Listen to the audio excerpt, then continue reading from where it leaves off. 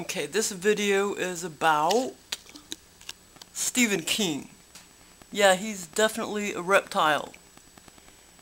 And it takes one to know one. But yeah, he's definitely a reptilian. He's not a hybrid, he's more than a hybrid. He was a reptilian in his past life, just like me.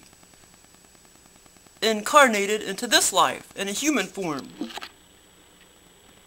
But yeah, the reason why I wanted to look him up is because many years ago, I thought it was more like 20 years ago, but Storm of the Century was made, it was a little early, it was a little later than that, 1999. But I thought it was more like early 1990s was when I saw that movie. But no, it was more like 1999. I think that's when that movie came out, Storm of the Century. But I didn't understand it at that time. I bought it, I happened to buy it at Big K in 2010. And, you know, my mass awakening was in 2012. And then I watched it again in like 2013 or 2014. Something like that. So then I understood the movie. I knew that Mr. Lenoge was playing a reptilian, manifesting here in physical form from the fourth dimension. And I knew Stephen King had, you know, written the story or whatever. So that's when, several months ago, I thought, well, I need to go look up Stephen King. Yeah, sure enough, he's a definite reptile. Look at him, man. Look at his mouth. I mean, he even looks like a toad. I mean, this is what a toad looks like. See? Look at his mouth. Yeah, definite reptile. Okay, so here's Stephen King. And here is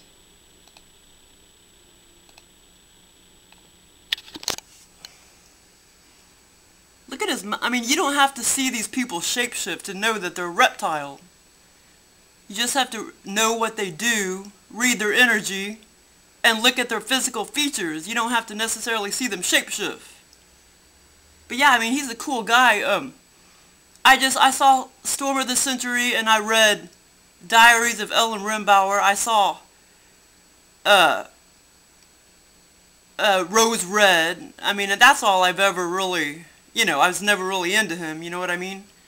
I hate to read, so I don't read books. But yeah, look at his mouth, man.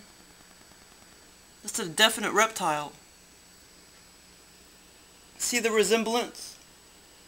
See this little amphibious little reptile? This little toad? I have one of them too. But yeah, I mean, look at him. And then I looked up to see how tall he was, and he's 6'4", I believe. 6'4", which is pretty damn tall. And he's from, I guess he lives in Maine, or maybe he's from Bangor, Maine, or whatever. I don't know if he lives there now. Which is very appropriate, because we reptiles, we can't stand the sun. I can't stand the sun. I can take the heat if there's no sun out, but I can't take the sun. So it makes sense that he lives in Maine, because that's a colder climate. And we reptiles, we like cold climates. But yeah, Stephen King is a definite reptilian. And, I mean, no, I'm not dogging him or anything. I'm just saying it's obvious he's a reptilian. But yeah, and anyway, so here's a little bit of shape-shifting. It's kind of funny shape-shifting. But right here, I brought up this old video, and his hand right there, look at his hand. That looks like a foot of a reptile. It looks like a foot of a reptilian.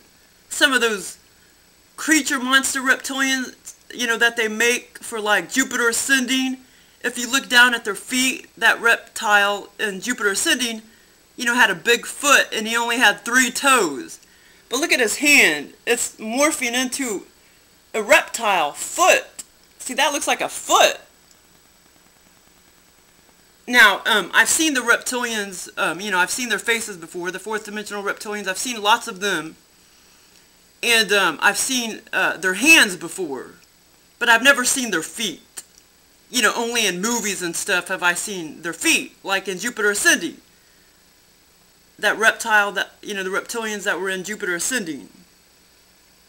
Those draconian reptilians or whatever. But I just think it's funny, his hand right there is morphing into a reptilian, 3-toed reptilian foot. It just looks kind of funny. And then that's him right there. But yeah, he's a definite reptilian. And I'm going to do another video about Storm of the Century. But yeah, all you got to do is to spot these reptilians is read their energy, number 1. Possibly see if you can maybe develop the skill to see shapeshifting, number 2. Look what they do for a living, number 3. I mean, look what the hell he does for a living. Look at all of his damn, you know, books and his movies. I mean, it's all reptilian themes. You know, and paranormal, you know, themes.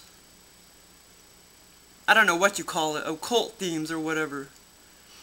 Maybe there's better words to use, I don't know. But, yeah, and just look at their physical features. I mean, that's all you have to do. But most of these people, they don't even know the reptilians, you know. They don't know the reptilians. They don't even know they shapeshift. Most of them do not know. A lot of them may know that they're different, and maybe they always knew that they felt different, but they'll never figure it out. You know, they may never figure it out. But sometimes they maybe will. Maybe not till they're 80 years old. But most will never figure it out that they're a reptilian. Or, you know, another alien hybrid. Or alien soul being. But there seems to be more reptilians than any other hybrid. There's a lot of other hybrids, but the reptilians seem to be the majority, you know, on planet Earth. But yeah, so that's Stephen King. And he's a definite reptile.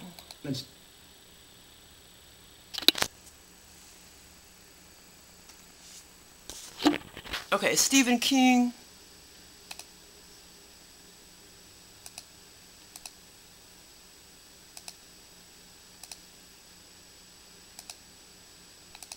And here's his movie, Storm of the Century. I'm going to do another video about that.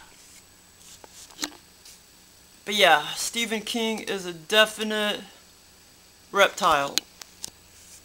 Reptilian.